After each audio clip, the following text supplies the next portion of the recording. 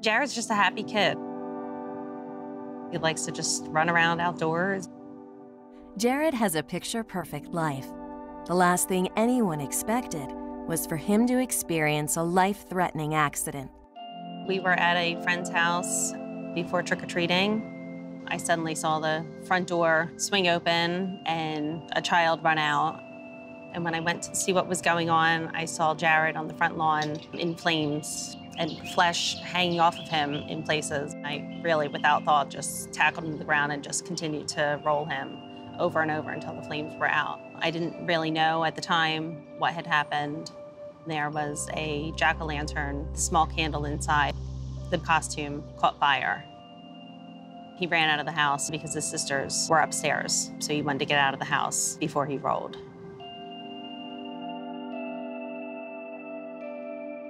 When he was in the ambulance, he asked if he was going to die.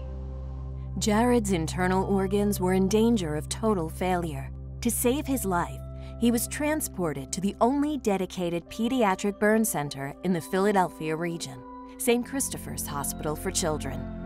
When we got to St. Christopher's, we were taken up to the ICU immediately. Heart specialists were there, as well as the burn specialists. They told us that it was second and third degree burns, that it was about 35% of his body that had been burned, and that he was going to need skin grafting. He was fully sedated. I was able to talk to him.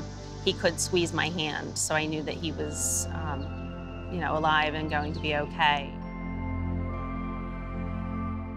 Through multiple surgeries, blood transfusions, occupational therapy, and mental health support, the whole team at St. Christopher's was there to nurture and guide Jared back to his family and back to his childhood. When we had originally gotten to St. Christopher's, they told us he would probably be in the hospital from anywhere to 4 to 6 weeks. Jared worked really hard. He was out of the hospital in 26 days. He handled the whole situation surprisingly well, emotionally, physically. He never got down on himself. He was never depressed. He just wanted to do what he needed to do to get better. St. Christopher's realizes the health of your child is everything, and the enormous trust and responsibility you place in their hands is never taken for granted.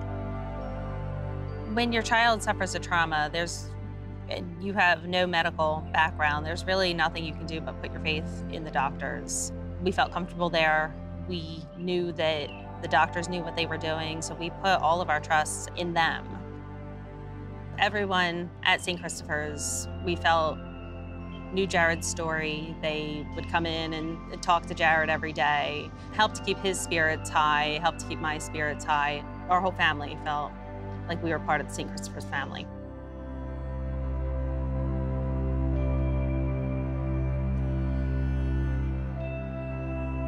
Learn more about other proud moments at the Burn Center for Children at St. Chris